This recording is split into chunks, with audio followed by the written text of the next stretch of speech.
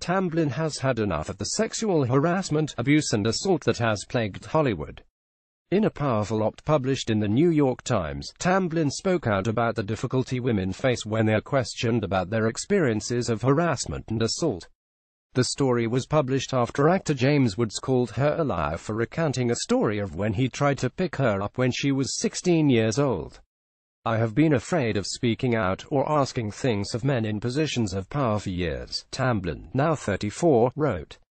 "What I have experienced as an actress working in a business whose business is to objectify women is frightening. It is the deep end of a pool where I cannot swim. It is a famous man telling you that you are a liar for what you have remembered. For what you must have misremembered, unless you have proof." Earlier this week, Woods took to Twitter to criticize the premise of a new film, Call Me By Your Name, starring Armie Hammer, that depicts a gay relationship between a 17-year-old and a 24-year-old.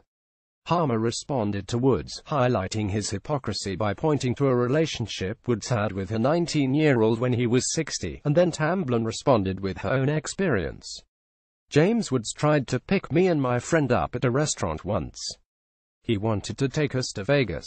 I'm 16, I said. Even better, he said." Tamblyn at Tamblyn, September 11, 2017. "In an instant, I was reminded of a memory from when I was 16, Tamblyn wrote in the Times. Mr. Woods attempted to pick me and a friend up when we were at Mel's Diner in Hollywood, seeing if we wanted to go to Las Vegas with him that very night. I informed him of my age, to which he said, even better. I told this story publicly as a way to back up the claim that Mr. Woods was, indeed, a hypocrite. Mr. Woods called my account a lie." In the op, Tamblyn detailed an experience she had as a young actress when a crew member from the set of a television show kept coming to her apartment unannounced and sitting in her trailer when she wasn't there. When she brought up the issue to the producer of the show, he said, "Well, there are two sides to every story.